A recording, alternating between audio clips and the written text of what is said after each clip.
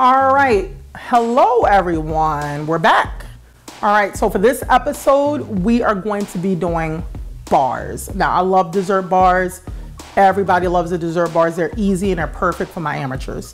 So today we're gonna be doing raspberry crumble bars, and we're also gonna be doing the very popular lemon bar.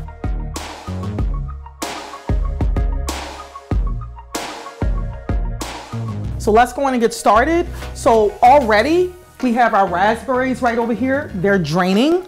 Now these are frozen raspberries, they're already thawed, and you're gonna want these completely drained because you don't want your raspberry bars to not set up. If they're not completely drained, they won't set up properly and you'll be annoyed because they are not cheap.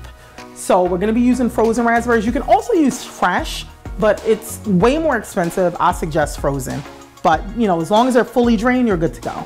All right, while those are draining, we're gonna go on and start by making our delicious crust, which includes oatmeal, flour, brown sugar, and butter.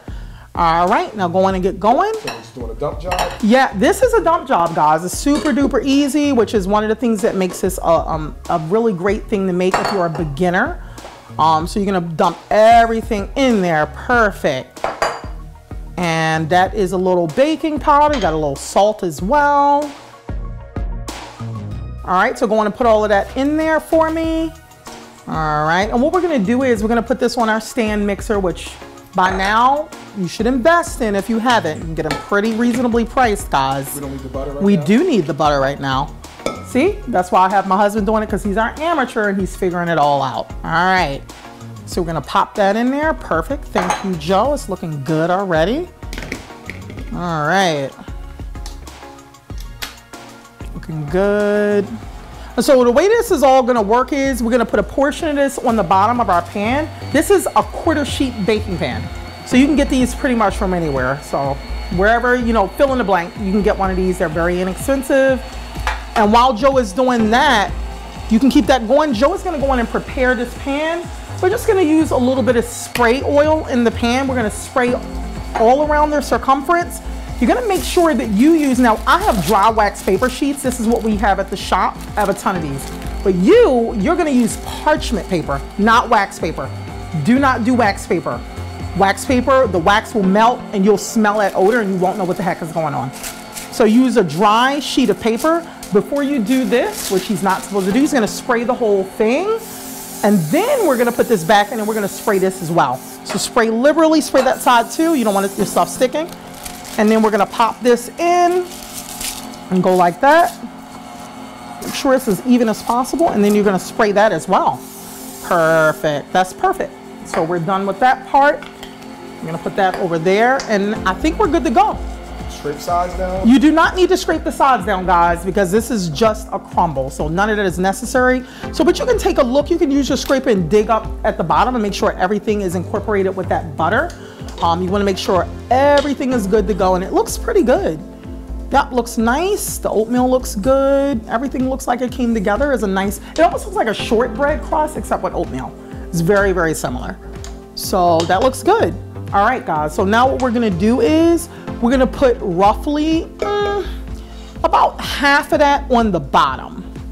We're gonna put roughly half of that on the bottom. Just remember, you'll be able to click on our link and go to our recipes at the end of each show, and you'll be able to look at that complete recipe and you'll be able to follow it step by step. So that's looking good. Now, generally speaking, we do use a scale for everything. I'm a stickler for a scale. You'll hear me say that throughout all of my episodes. Invest in a little expensive scale, super useful, and then also you can make sure all of your product is seamless and it all comes out perfectly because you know you're using that scale. That looks like plenty. So now what we're gonna do is Joe is gonna take his spatula and he is gonna press that down at the bottom of that pan, and you're gonna press it firmly. So once he spreads it out, he's gonna press it down. There we go. Perfect. Press that, please. And you want it even. Looking good. Looks good. Press that into those corners. And that looks delicious already. All right, so perfect. You don't want divots in it, so make sure it's smooth when you do this. You don't want a bunch of divots at the bottom. You want a nice smooth look, and that way everything is even and your crust looks good at the bottom. All right, that looks pretty decent. Make sure it's smoothing out down there. There we go. pack it down. Because remember, this is a bar, so you want this packed at the bottom. And I'm gonna have Joe hold this up so you can sort of get a good idea of how it's supposed to look. But you do not want it loose and crumbling, okay? That's not the right look. That's gonna be on top. It's gonna be sort of loose, but not at the bottom. How's that look? That looks pretty good. All right, you see that, guys? Looks good. All right, we're gonna be moving on to our next step, which is making our raspberry filling for this. Don't we have to put this in the oven for a little bit? We are, so we're gonna be putting this in the oven. Good point, Joseph. See, he's good, he's learning, guys. He's learning, he's getting it. So we're gonna put this in the oven that is at 350 degrees for 10 minutes, guys. And that's what we're gonna do, and then we're gonna go on and move on to our filling.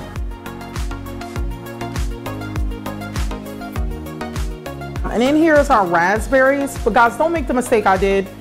These raspberries, if you can put them in a colander to drain, that's perfectly fine. But you do not want to squeeze them through because as you see, these holes are really big. I made an amateur move, guys. And the delicious raspberries was squeezing out of the bottom. So just use some cheesecloth or, you know, sort of like one of those little hand sifters. You can squeeze it through there and it should work perfectly, but this is good to go. All right, Joe, and if you want to move forward, we're going to go on and put our raspberries in there. Should be really good. And you want to make sure they're good and drained, guys. You do not want these super juicy. That's not a good thing. We're going to do our sugar. There we go. Perfect. We're going to do our lemon juice. That's our lemon juice. We're going to do some flour. And we're also going to do some, it is cornstarch, guys. All right, perfect. We're just going to mix that really good. And then what we're going to do once that's all nicely done, well, of course, once that crust comes out of the oven, we're gonna go on and put that in the crust and move forward. We're putting the rest of that delicious crumble on top. And yeah, we're gonna go from there. And this is a really quick dessert, guys. Super quick. Make sure you're letting your raspberries thaw overnight. Now, with that said, if you say, wait it till last minute, which I quite often do, what you can do is you can thaw them in the microwave. Yes, it works like a charm. It's wonderful. Use your microwave, guys, as a tool. So if you didn't have time, you want to do it really quick in the microwave, you can certainly do that. Now, the longest part with this is the draining of your raspberries. Just keep that in mind. And also, you're going to have to let your bars set up so you can cut them. All right, guys, we're back. And what we're doing now is we're going to pop our pan out of the oven. There we go. We see it's nicely baked. And then what we're gonna do is we're gonna go on and pop our raspberry filling on top there. You see that? Oh, yes, of course. Oh, sorry about that, hun. See, we all make mistakes. All right, and now what we're gonna do is we are gonna pop our raspberry filling on. Make sure you put it on there evenly, guys. As evenly as you possibly can. You can spread it out with a spoon. Let me go on and get him a spoon right now from right here. Let's see, right here. And then you can use the back of your spoon to sort of smooth that out in there. And that looks good, babe. There we go. And you can just take your spoon and smooth that nicely. Looking good. And our crumble seems to have disappeared. So we're gonna get that and bring it back over and we're gonna put that on top. Make sure you spread it as evenly as possible, guys. You don't wanna see crust through your raspberry. Okay, you want that nicely put on there. Matter of fact, give it a nice tap, guys. Okay, okay. There we go. There we go. Looks perfect. All right. Okay, I'm glad. That was one of those wives' when you haven't done a good enough job. It was. Yeah, I was trying to understand what was happening. Put that in there. Easy way to do it. All right, put that in there. Perfect. You're my assistant. I'm not yours. All right, so let's get going here. Let's see. Looking good. So we're gonna put the rest of this on top, guys. No, we're not gonna use that spatula. We're gonna use our hand because that is how we do it. There we go. Looking good. Look at you. All right. And you're just gonna sprinkle that around evenly. It's gonna be so delicious. People are just gonna love it. I know I am. And yeah, we're just gonna pop that on. Put it on as evenly as you possibly can, guys. Again, our oven is gonna be at 350. It is gonna bake for approximately 25 to 30 minutes. Again, check out the recipe, you'll be able to see it. And then you're gonna have to let that set once it comes out. You're gonna have to let it cool for several hours because you want your bars to set up nicely so you can actually cut them. You don't want your raspberries oozing out and guests to be like, huh, okay, she is an amateur. So there we go, looking good. Or he. Or he, guys. My dad was a fantastic baker. So, but my mom was better. I'm just being honest here, you know. My dad was a great cook. So, is this good enough? That looks great, babe. Yeah. All right. Put all of that on there, please. All right, I'm sorry. I don't know what this man is doing right now. Put it all on there. Yes. All right. Looks good. Okay, that looks good. There we go. And then what we're gonna do is just take our hand. Don't be afraid to use your hands, guys. Just, there we go. Evenly put that on there, and looks good. Pat it down a little bit. And let's take a little bit more of this. See, there we go. Looks good, guys. Perfect, and we're gonna pop this in the oven. There we go. Now we'll wait for that to bake. All right, guys, so up next, we're gonna do the classic lemon bars. Who doesn't like a lemon bar? So we're gonna have Joe go on and get going with our crust first while our other bars are cooling. So we have flour. This is, again, a dump job, super easy. We're gonna do our flour. And this one is a little different because it is a shortbread crust. If you've ever made a lemon bar or had one, it is a wonderful shortbread crust with butter. So he went on and dumped his salt in. All right, he's dumping in his powdered sugar, not granulated sugar, powdered sugar, which I thought was very interesting. And then next, we're gonna dump in our butter. And then from here, what Joe is gonna do is the usual. He's gonna put it on a stand mixer. We're gonna mix that up for a bit. Perfect. Looking good. And then we already have our prepared pan right here. This is parchment paper. So let me tell you, I've made this bar with paper that was not parchment. Disaster. Don't be like me, guys. It's parchment paper. All you have to do is spray your 9x13 around the edges and then put your parchment paper in there and you're good to go. All right, perfect. So we're looking pretty good over here, Joe. All right. Stop that for a minute. You're gonna scrape down the sides of that bowl. Make sure all that butter is nicely incorporated. And if you see, when you start making this, you'll see that everything is starting to come together, almost like a biscuit dough, almost like a pie dough. It looks very, very similar. So it's gonna be a little crumbly, so just expect that. It's okay, that's normal. All right, you can go on and get ready to mix that. And you're gonna wanna make sure to scrape that down because definitely there'll be pockets of flour that didn't incorporate under there. So you can go on and turn that back on, Joseph. And this is a really nice, quick process. Again, this is a really great dessert to make if you want something quick, but it does need time to set up. And one of the tips I'm gonna give you guys today is if you want your bar to set up a little quicker, you can do one of two things. You can put it in the fridge or you can put it in your freezer and it sets up really, really quickly. And so you can get it cut a few hours quicker than it would be if you just did it at room temperature. Okay, perfect. So we're gonna go on and get ready to pop this into our pan. All right, looking good. And we're gonna about half. No, that is not the same. No, you're jumping ahead. No, guys, what you do is, this literally is just a crust. So you're not gonna get a topping on a lemon bar. On a lemon bar, we're gonna dust it with powdered sugar. So no topping on that, just a delicious, chewy shortbread bottom, which is so good. All right, looking good. And what we're gonna do is we're gonna make sure this is put in here evenly. He's gonna press it down with the back of the spoon. I'm gonna get another spoon, guys. Just gonna use that and go around there. It's better to use a spoon to me than a spatula. I mean, it's up to you, but I'd rather use this because you can get into the corners better. Perfect, looking good. Mash that down, guys, evenly. Make sure it's an even crust. All the way across, looking good. All right, and then you're gonna need to have your oven set at 350 degrees because we're gonna bake it for 20 minutes before we put in our filling, okay? Perfect. Make that a little bit more even, Joseph. Okay. Just keep in mind, you don't want to see the bottom of your pan, and you also don't want to see hills and valleys, which I'm currently seeing as my husband does this. So we need him to make this a nice, smooth asphalt landscape, not hills, guys. We're not looking for mountains. We're looking for smooth city streets. Keep that in mind. All right. Streets aren't that smooth. Okay, well, these need to be smooth, okay? The ideal city street. Perfect. All right. Joseph, we're gonna have you pop that one in the oven. Remember, always we're using the middle rack. That's what we do. Perfect. So while that's baking, we're gonna move on to our lemon filling.